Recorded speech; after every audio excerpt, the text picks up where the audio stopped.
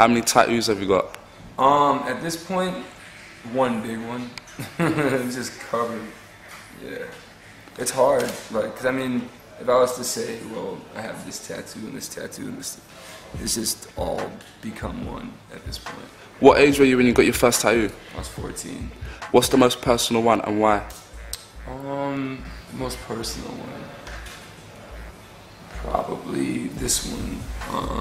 It's a spray can I got when I was about 17, and instead of crying on it says Noah, who was a really good friend of mine, who when I was in our freshman year in high school, he got hit by a car and passed away, so that one means a lot to me. What is your favorite? My favorite? Probably the heart on my throat. One of my favorites. Why is that? I don't know, I just, sometimes when I'm shaving, I'm looking at it and it looks really sexy. What is? I like the cool pen too. Are there any ones you regret? Not at all. I think each one kind of has, you know, a story behind it, and it's funny. I forget about them. You know, I forget which ones I have, and I'll just randomly look, and it'll shoot me right back to the time I got it, and you know why I got it, and you know what was going on in my head when I got it, the conversation I was having with the artist as I was getting it. You know what I mean? There's a lot of, you know, cool things that come along with the whole process of getting tattooed, and you know, years down the line, just reminiscing on the whole process.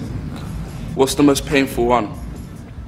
I thought this one was, until I got my ribs done, and then I was like, and now I have a portrait of Marvin Gaye on my ribs over here, and I'm gonna get a portrait of Red Fox over here, so I'm dreading that day.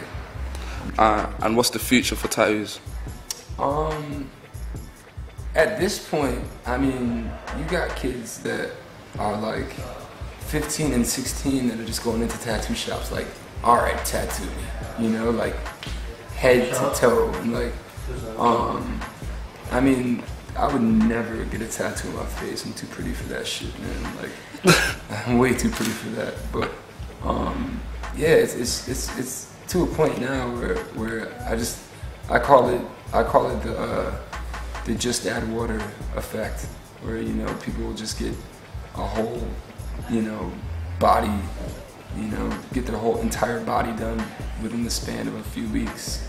Just to, I mean, at the time when I, you know, first started getting tattoos, and everything was so taboo, and it was kind of shunned upon, and now it's so, you know, accepted socially that people have kind of gone bananas, and they're not thinking about the fact that, like, you know, you have to get a job, you know what I mean? Like, you have to support yourself somehow, and I know everybody wants to be a musician, but I mean, those doors are closing quick, so think about it before you get your face tattooed.